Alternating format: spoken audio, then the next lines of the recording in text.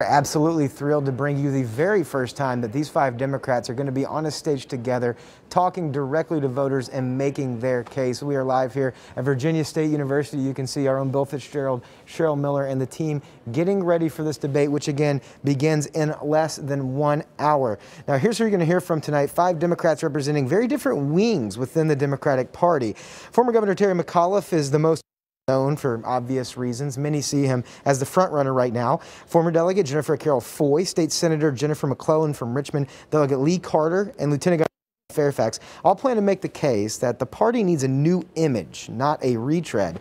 Now, this is an ideological, diverse field of candidates that include a self-described democratic socialist, but the other candidates are also pushing progressive policies, a race that is expected to pull the entire field left, given the number of people running and the candidates trying to grab the attention of voters. Remember, this nomination is going to be decided by a statewide primary here in a few months. Now, Dr. Bob Holsworth says with this race, it really pits the traditional wing of Virginia Democrats against a more progressive, younger set.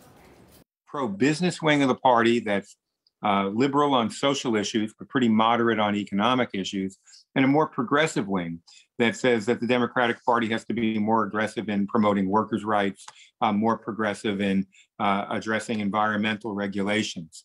And so that's, I think, where the emerging debate is within the Democratic Party. And I think you're going to hear some of that tonight as well.